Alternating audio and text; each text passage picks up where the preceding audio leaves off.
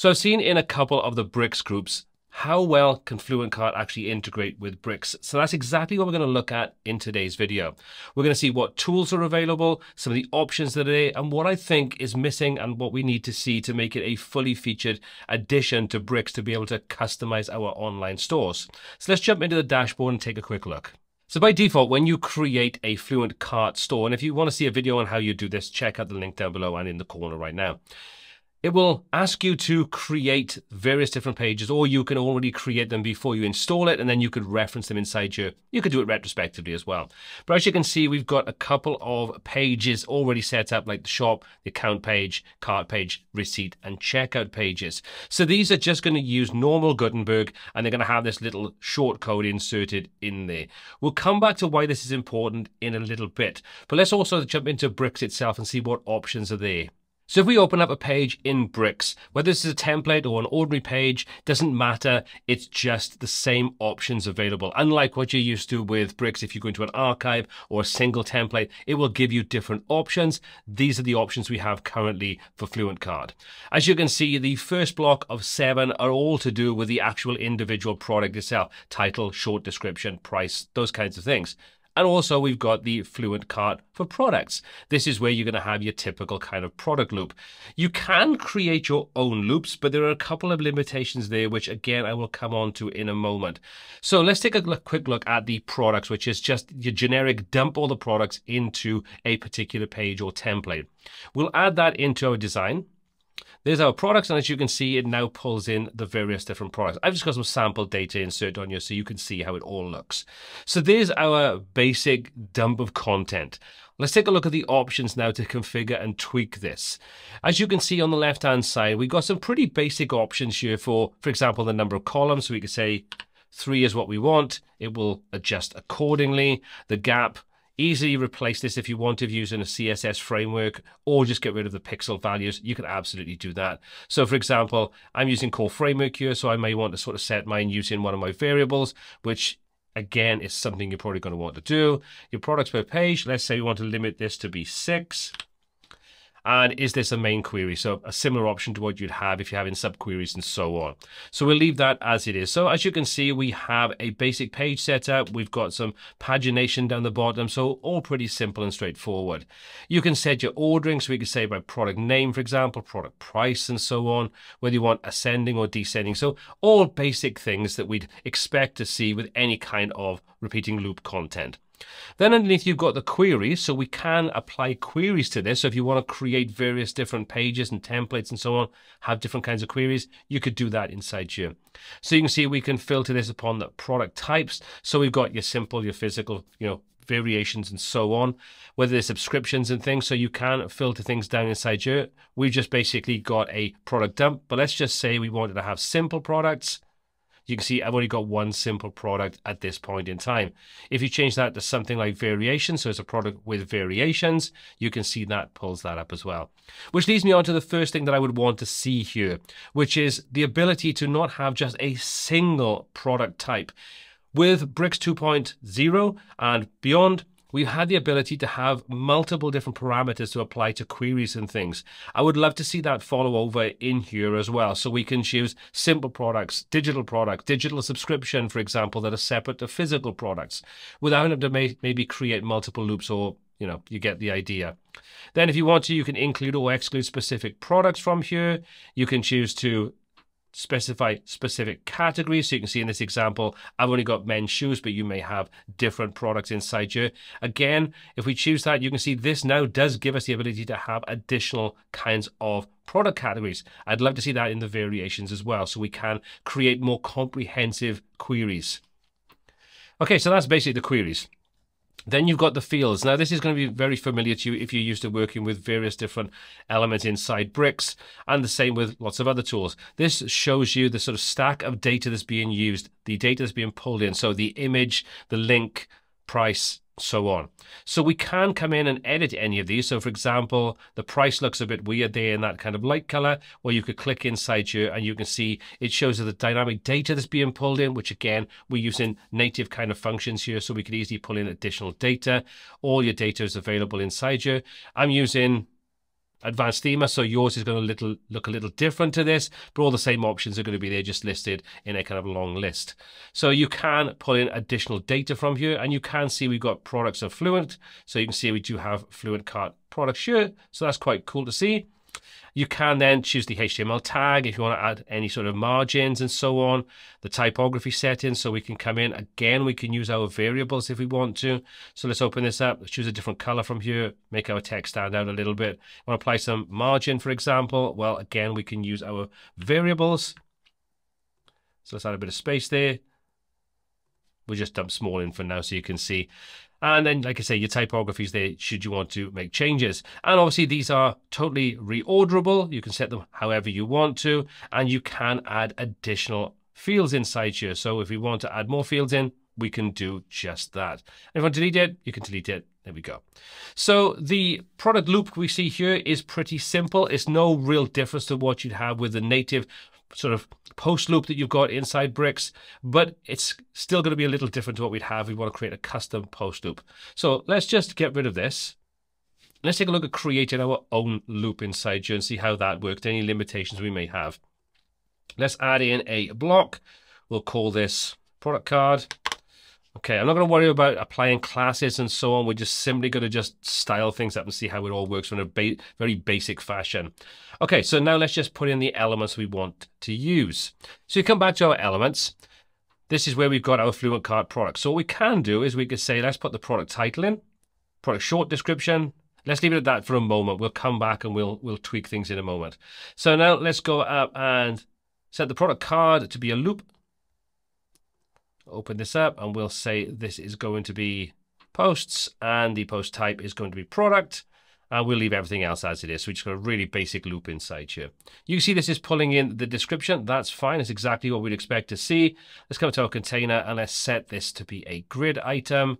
We'll pop in a little gap inside here and we'll set this up to be 3 columns and etc. etc. You get the idea. Okay, so there's our basic setup. Product title. Set that to be H3, for example. Go to our style, typography, and set our color inside here. There we go.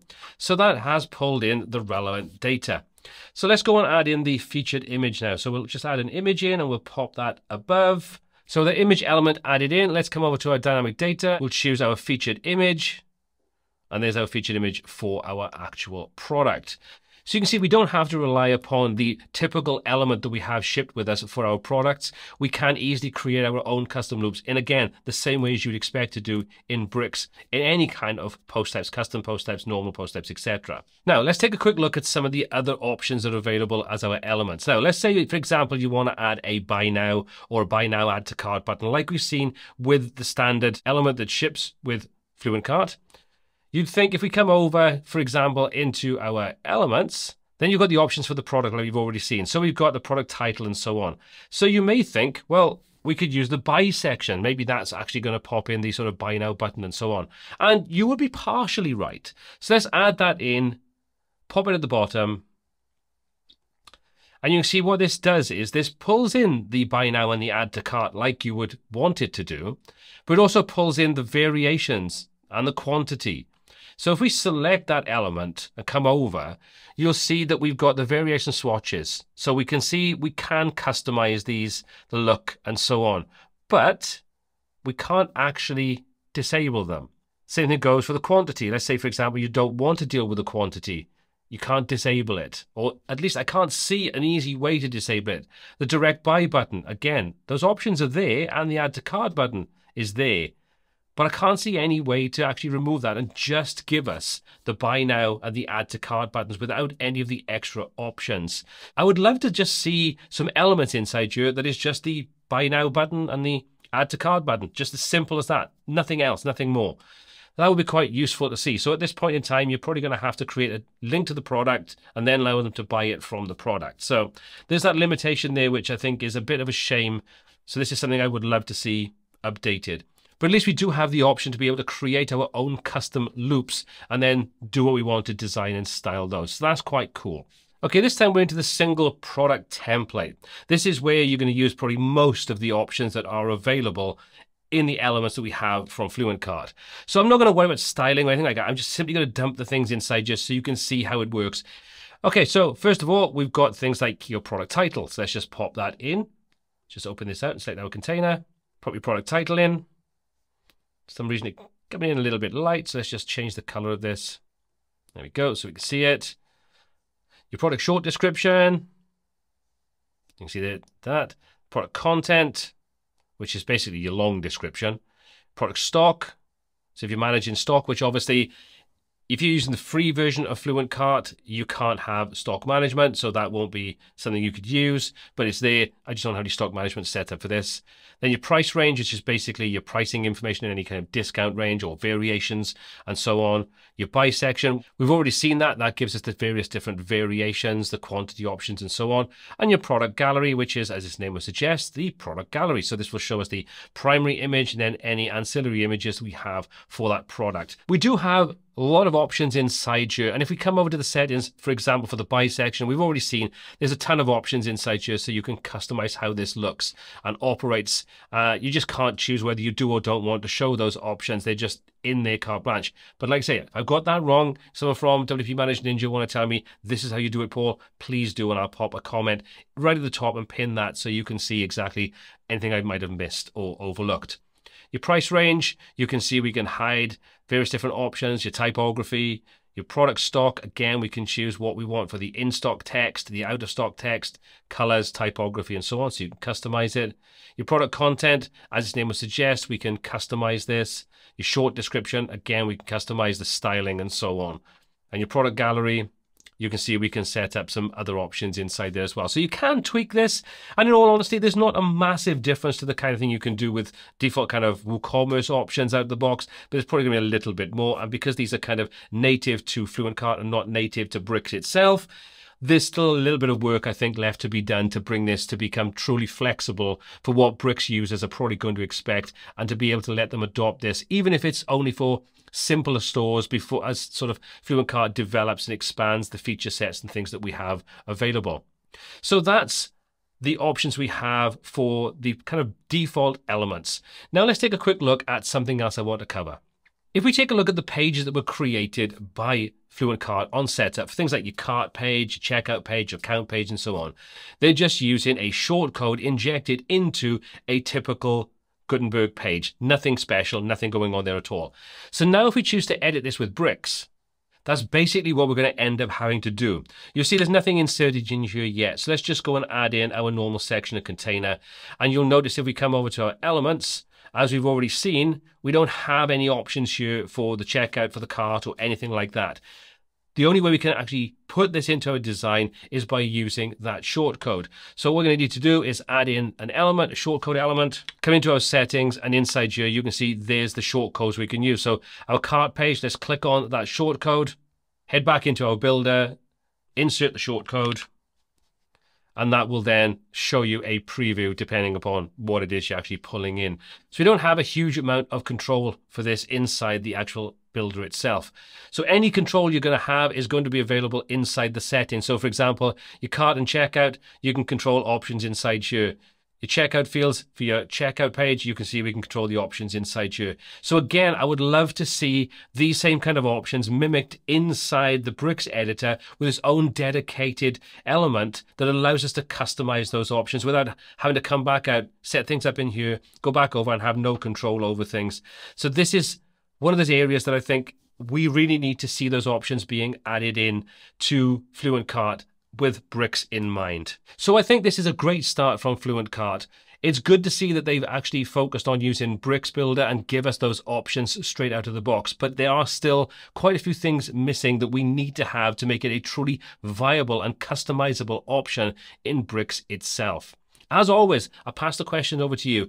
Are you testing out FluentCart? Is this something you're looking to potentially replace WooCommerce or another sort of e-commerce solution with? Let me know in the comment section down below. As always, all applicable links are in the description. My name is Paul C. This is WPTuts, and until next time, take care.